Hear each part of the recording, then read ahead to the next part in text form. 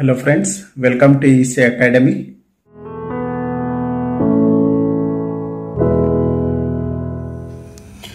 In this lecture, let us understand voltage divider bias, load line and Q point. To understand the load line and Q point, let us consider the output side of voltage divider bias. Now, let us apply KVL to the output side of voltage divider bias. So, if we apply the KVL, it will be VCC minus ICRC minus VCE minus IERE will be equal to 0.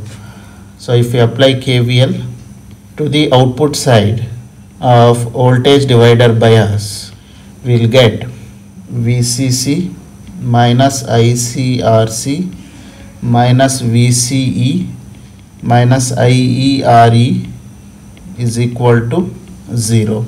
From this we can write VCC is equal to ICRC plus VCE plus IERE.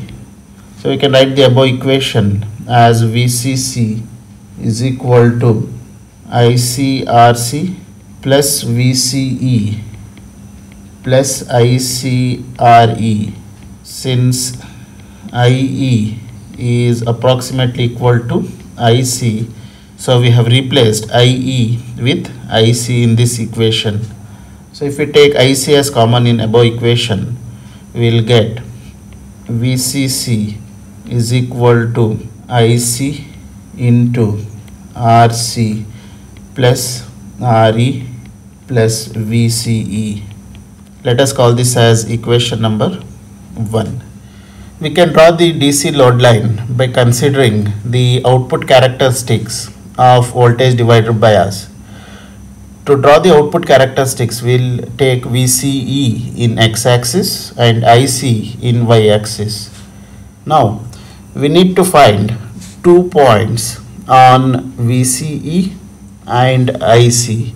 So, these 2 points is known as VCE maximum, which will be at cutoff region, and IC maximum, which will be at saturation region. So output current and output voltage maximum values. Now if we want to find the point on x-axis, we need to take IC as 0, and if we want to find the point on y-axis, we need to take VCE as 0 in equation number 1. Let us put IC is equal to 0 in equation number 1. If we put IC is equal to 0 in equation number 1, we will get VCE is equal to VCC. So this is the point on x-axis. So on x-axis we need to mark a point. That value will be equal to VCC. Now to find a point on y-axis, we will put VCE is equal to 0 in equation number 1. If we put VCE is equal to 0 in equation 1, we will get VCC is equal to IC into RC plus RE. Therefore, we will get IC is equal to VCC divided by RC plus RE. So this is the point on y-axis. So on y-axis we can mark a point that will be equal to VCC divided by RC plus RE. Once we mark a point on x-axis and y-axis, we need to draw a straight line joining these 2 points. This straight line is known as DC load line. The line joining 2 maximum points is known as DC load line. So we can say a straight line drawn between the maximum output voltage and maximum output current is known as DC load line.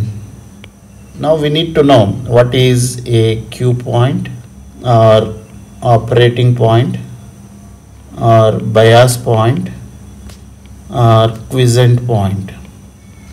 So Q point is the point on output characteristics that shows VCE and IC.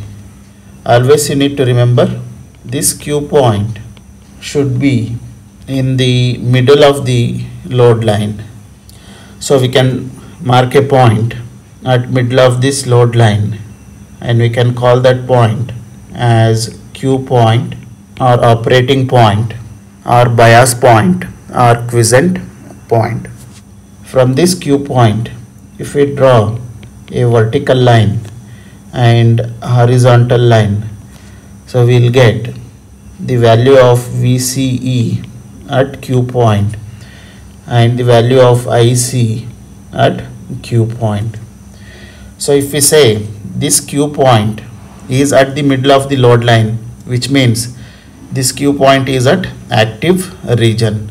So if this Q point moves below towards x-axis, then the transistor will move to cutoff region, and if this Q point moves towards IC on the load line, then the transistor will move into saturation region. This is about voltage divider, bias, load line and Q point. Hope you have understood the topic. Thank you.